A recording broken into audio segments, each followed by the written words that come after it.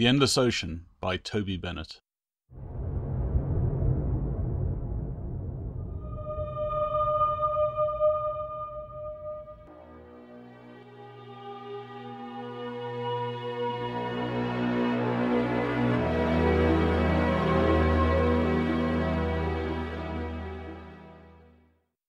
Chapter 1. The water cleared, each ripple frozen until the surface looked like smooth glass.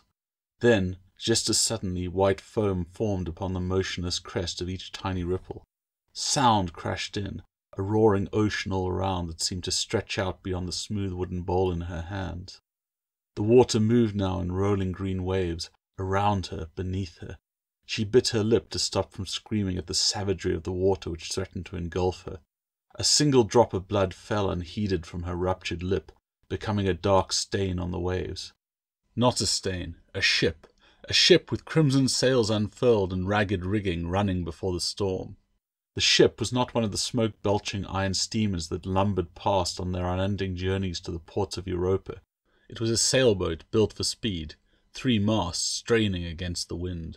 To Claire's eyes, the tiny figures on the deck looked no more than ants, desperate and wild, apart from one who stood bound in the crow's nest, outlined by a blue flame that burned at the tip of the mast. She could not tell whether the pale blue radiance emanated from the cowled man or from the electric fire playing about the masthead, but as soon as she spotted the bedraggled figure, she knew it was he who had summoned her here. She blinked, darkness only for a moment, a second, but when her vision cleared, her perspective had shifted. The cowled man was next to her now. They both jerked with the whiplash motion of the mast. Strange syllables escaped the recesses of the man's sodden hood. Claire was sure that the man was shouting, but even now his words came only as a whisper that she strained to understand. Where is it?" the man gasped without warning. He turned his face to her and his voice swelled above the storm. "Show me the way, Claire," he demanded. Somehow the thought of disobeying was horrifying as the pulpy caverns where eyes used to be, and the dreadful familiarity of his face. She must help, do something, but what? Where? Show me the way, Claire! How did he know her, and how did his blind eyes see? Abruptly the crow's nest hatch slammed open and a sailor climbed into the wooden basket. Blue radiance reflected in the silver blade of his curved dagger. The sailor snarled something Claire could not hear, then advanced on the cowled man. "Claire!" the man howled in desperation as he strained against the ropes. Thin rills of blood flowed as the rough fibers tightened still further. A dull pulling reached her through her confusion and panic. There was no way to explain the tugging in her gut except, what had he said? "Show me the way." How could she possibly do that, and what good would it do this doomed stranger if she could? The knife man had almost reached his victim. "Claire, now!" Claire made an instinctive gesture. She reached out towards the source of the inexplicable pressure. Her fingers outlined a doorway in the air, leaving trails of pale light hanging in the storm-racked sky. The sailor had raised his dagger, but the death blow never came. The knife fell unnoticed to the floor of the crow's nest. The sailor turned to face the golden light that spilt from a portal taller than the mast and wider than the heaving ship. Wonder and terror flickered over his face before the first notes of an unearthly song rang out, robbing his face of all emotion. Without a backward glance, the sailor stepped over the side of the crow's nest and plunged down. Claire's scrying bowl exploded before he hit the deck. "Claire, what? How dare you ruin these exams?" the mistress yelled, her tone harsh enough to jerk those few still entranced back into reality. "I found the way already, miss," Violet Cooper said, raising her perfectly drawn map. The charcoal in Claire's own hand was little more than powder. "It hardly matters now, Violet, since just about everyone else will have to be given the chance to re-sit." "Just about everyone," Mistress Blakeworthy repeated, giving Claire a hard look. Claire seethed. If it had been Violet who'd been unfortunate enough to have her bowl destroyed, Blakeworthy would be all over her, checking the cuts for splinters. "I suggest you make your way to Mistress Latch and then Master Collins in that order," Blakeworthy snarled. "Be assured that by the time Mistress Latch has seen your wounds, Master Collins will have been told of your atrocious behaviour." "It was an accident. I'm sorry." "You will be, young lady. Exams are no place for pranks. Who gave you the fireworks? Your brother?" That last question at least must have been hard. All the teachers loved Adrian. He was already a year ahead of her, even though they were the same age. He'd probably be 2 years ahead of her after this. 2 years of being alone when they'd sent him off to the academy. Could she bear it? A dark part of her wondered if Adrian would be held back too if she implicated him. But the idea was dead before it really formed. The academy was all her brother dreamed of. In any case, Blakeworthy would never really believe her brother was involved. She simply wanted Claire to clear her brother or add perjury to her tally of wrongdoings. An obvious trap. "Of course not," Claire answered, removing the one obstacle to Blakeworthy's full wrath. "Good. At least you have the maturity to face your transgressions alone," the woman purred, prepared to be generous in victory. "Now go and clean yourself up and report to Master Collins." "Ma'am," Claire replied stiffly. She stood with as much dignity as she could muster in her drenched and clinging robes. Small chips of wood rattled on the floor as she rose, but she didn't shift her gaze from her teacher's face. "Go, you innocent child!" Blakeworthy snapped, looking away first. "Now, Violet, let me see your map. Well done for being able to finish in such a short time." "It was easy, ma'am, but—" Claire increased her pace and cut off the rest of Violet's insufferable crowing by leaving the exam room. Claire's shock and outrage evaporated almost as soon as she closed the classroom door. She blinked back tears with effort. Dry-eyed but almost blind with restrained emotion, Claire staggered towards the infirmary. "You look a sight!" Adrian's voice bloomed in her mind. Cured of her blurred vision by the unexpected contact, Claire looked about for the source of the comment. Sure enough, a piece of stonework rippled and became the radiant scales of her brother's familiar. Not the cat that was issued to him, his gecko. If they knew about him, Adrian would be in as much trouble as his sister, or worse. All novices were bonded to an animal at the end of their first year. If he'd known it had to be the animal the school provided, Adrian would probably never have bound himself to the mercurial reptile. But fate had overridden his usual reverence for the rules. They had barely started their training when the gecko had glided in through the open window. Claire had oohed and ahed over the creature's scales, mesmerized by the patterns that adorned the skin stretched over the modified ribs that served it as wings. But it was Adrian who had truly been enthralled. One look into those crystal eyes, and the bond had happened as naturally as breathing. She heard Adrian in her head because there was part of Adrian lodged in the gecko. Though he had done his utmost to be worthy of the academy since that day, Adrian could no more break that first bond than cut off his own hand. Claire had always told him not to try. The first thing they taught a young seer was to mistrust the notion of coincidence. She had never seen a reptile quite like it in her 15 years. There had been times when she had been jealous of her brother's bond, but she knew the effort it had taken to convince his instructors that the cat was his true familiar. If the masters had realized that his success came without the reserves of a familiar to call on, they would probably have sent him off to the academy already. The thought of being left alone brought fresh tears to her eyes, but she denied them with as much resolve as she had their predecessors. "Hello, Echo," she said, reaching out to touch his cold flank. The gecko unfolded one of his rudimentary wings and allowed her to stroke it. "Adrian's not with you, then?" she asked, though she already knew the answer. Echo would never submit to being stroked if her brother was riding behind his eyes. "He's still in the exam room, working with that furry savage." The relationship between the cat and gecko had been strained, to say the least. Fortunately, in the past year, Echo had grown enough to make him more than a meal for a cat. Indeed, if it were not for his gift of camouflage, at over a foot long, his size would be on the verge of becoming a real problem. "What exam are they doing? Why aren't you helping?" "It's all reading today." Reading. No matter how casual her brother had become about it over the years, it still disturbed her to think that if he wished, he could peel back the layers of her mind. It was even said that the Academy's finest could plant ideas that you would never know from your own. When they were young, she had always felt the feather touch of his thoughts. Twins were close, though he assured her he could not go where she did not let him. But as his training had intensified, she knew it was only his self-discipline that kept him from trespassing on her privacy. "He could still use your strength," Claire murmured. She knew that there was little that a familiar could do for a sensitive when it came to mind-reading. However, not having the energy he had invested in his familiar close to hand would put Adrian at a disadvantage. Who knew, he might not be the first to finish this time. "You know he won't need me," Echo responded, almost entirely disguising his fear that he might somehow be failing his master. "Do you really want me to sit in a room full of bored and hungry cats?" Despite her mood, Claire couldn't help but smile at the thought of the overgrown lizard facing down a classroom of felines. "You wouldn't be afraid, would you, Echo?" Claire teased.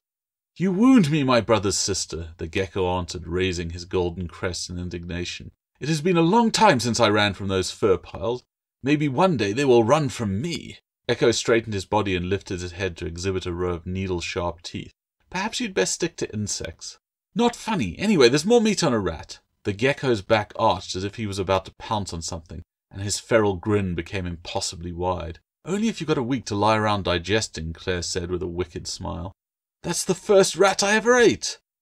And if you have any sense, it will be the last. Some of her gloom lifted at the memory of the swollen reptile. I'm bigger now. I could eat a rat a day. Fat chance. I wonder what cat tastes like, the gecko speculated wistfully, deliberately ignoring Claire's rudeness. You've got nothing to do for the rest of the month, then? Before he could answer, or she could ask him anything else, Echo's body flattened. His colourful patterns melted into the uniformity of the stone behind him, and his scales rose to perfectly mimic the texture of the wall. Echo? Miss Watts! Mistress Latch's voice echoed down the corridor. Are you just going to stand dripping in my hallway, or do you have some business here? Coming, ma'am. Mistress Blakeworthy sent me. I know that, you silly girl, so why did I have to come looking for you in the hallways? That was a nasty surprise. How did Mistress Latch already know she was coming? Fear renewed itself. Would they really hold her back, or worse, expel her? There were places more terrible for orphans than this. The children here had talent, and would be groomed to enter the academy. There were orphanages and workhouses which offered no higher future than slaving in grey factories or serving as a maid in some great house. Adrian cannot be here, but I'll watch over you for him, a patch of brickwork assured her, and in the absence of any other comfort she clung to that as hard as she held on to her tears. There's nothing wrong with you, which from what I hear is less than you deserve. Mistress Latch roughly flattened the last foul-smelling plaster to Claire's brow. Claire kept her eyes down and mouth shut. She stared daggers at Millicent Prith's shoes. Unable to resist the chance to show off her no-doubt perfect work, Violet had sent Millicent to stir the poison in her stead. Millicent had been sitting to Claire's left when the bowl exploded, and she had a thin gash on her cheek to show for it. Claire didn't doubt that Violet had refused all Blakeworthy's attention until her friend's mortal wound was dealt with. So Millicent had been sent scurrying to Mistress Latch with the tale of Claire's disgrace.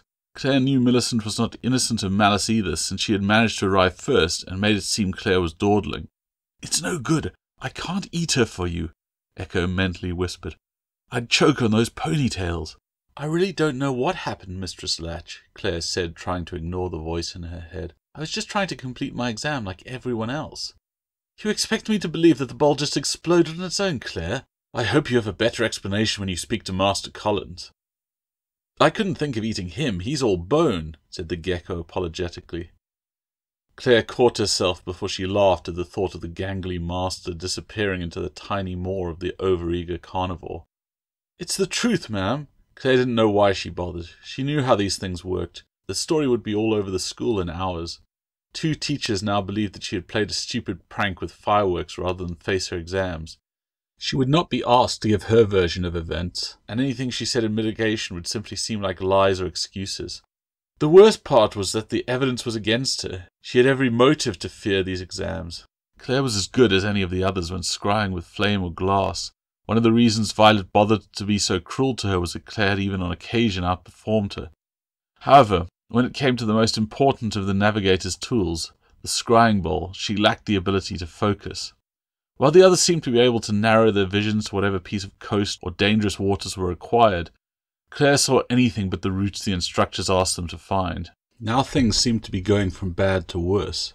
For all her previous failures, the exam had been the first time she had experienced such a violent reaction to one of her visions.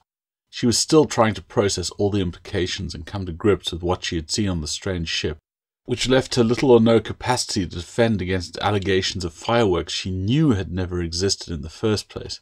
Are you going to stand about all day? Mistress Latch demanded. I've done all that needed to be done, so you can stop catching flies.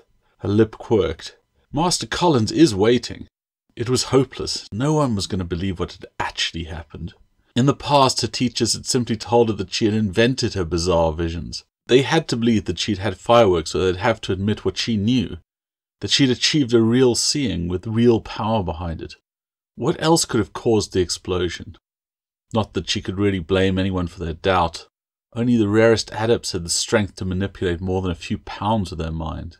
The idea that a seer's trance could have such a physical effect was, by all accepted science, impossible. Well, off you go, Mistress Latch said, breaking into her thoughts a second time. And be quicker about it than you were getting here, my girl. You don't want him to wait for you under these circumstances. Yes, ma'am. Thank you, ma'am. I could take a tow while she's asleep, Echo blustered as they hurried down the corridor. You'll do no such thing, Claire admonished him. Not that the gecko was likely to follow through on his threat, but he'd been acting up recently. No doubt Adrian's growing expectation of being a senior next year was giving the capricious carnivore delusions of grandeur.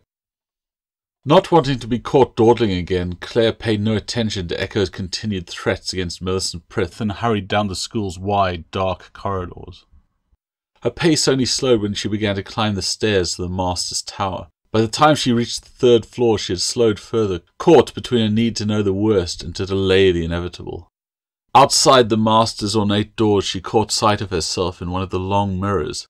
Her robes were mostly dry now, but they still clung to a thin, boyish frame. Her red hair was cut short.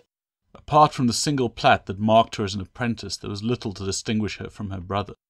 In recent months she had begun looking for differences. Not that she was preoccupied with her looks like Violet, but she hoped she wasn't going to resemble Adrian so closely forever. Perhaps if she weren't quite so thin. Stepping forward, she idly worried at the plaster on her forehead before trying to neaten her robes. You're not going to get any prettier in the next few minutes, Miss Watts, the master boomed from behind the door. Claire jumped at the sound, then smoothed her robes with hurried motions. Sorry, sir, coming, sir, she replied nervously. Echo, of course, was nowhere to be seen in the face of this new threat. Just as well if the master could see through walls. In her hurry, Claire yanked the door open, only to freeze again at the thought that this might be taken for rudeness. Well, shut the door, Master Collins snapped. We'll never get to the bottom of this if you insist on hovering in my doorway. Yes, sir. Sorry, sir. She closed the door with a sound like the last click of a sprung trap.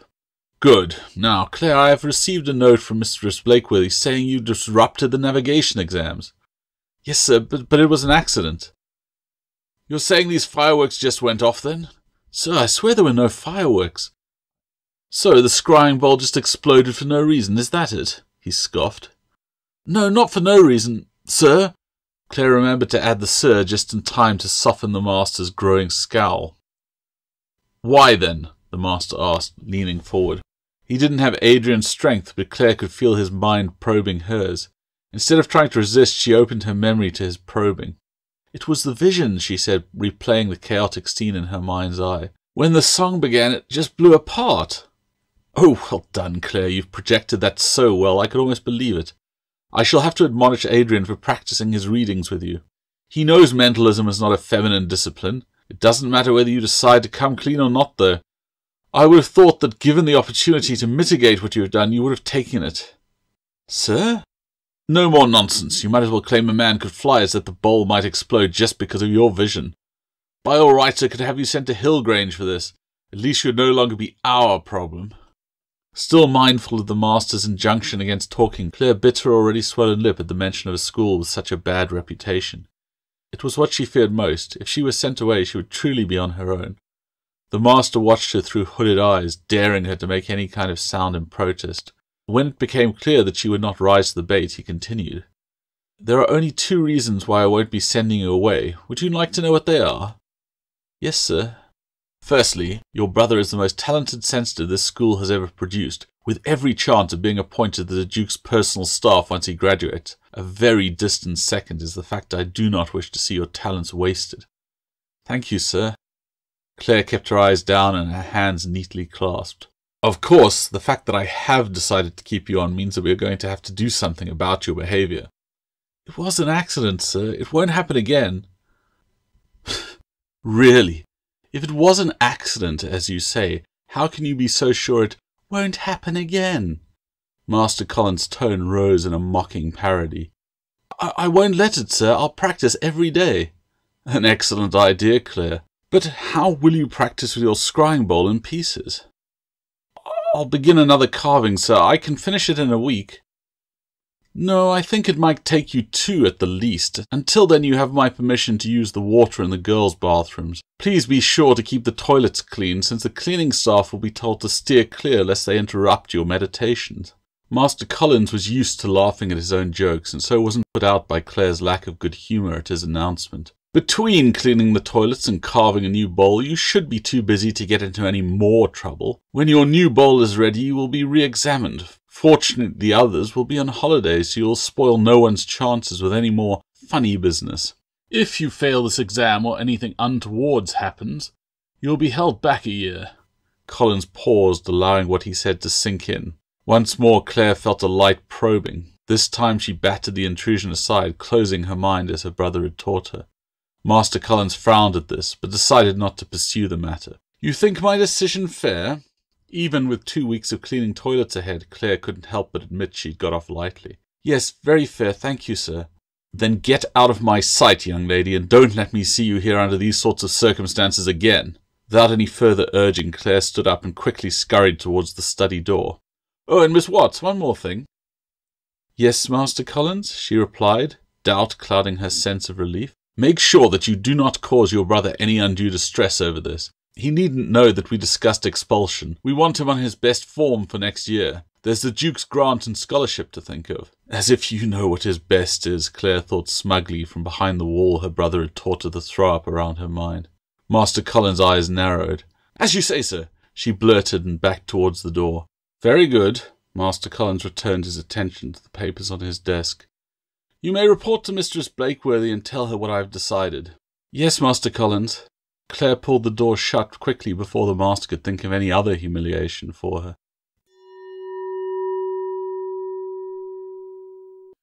That night Claire would dream of the ocean, her hand aching from carving a new bowl and dry from the caustic soap in the girls' lavatories. She would dream of being far away, in a storm on a sea she did not know. She was no stranger to the ocean, for all oceans are one ocean. Though she cannot know it, a ship with crimson sails and a ruined mast, separated from her by time and tide, now floats becalmed on a glassy sea.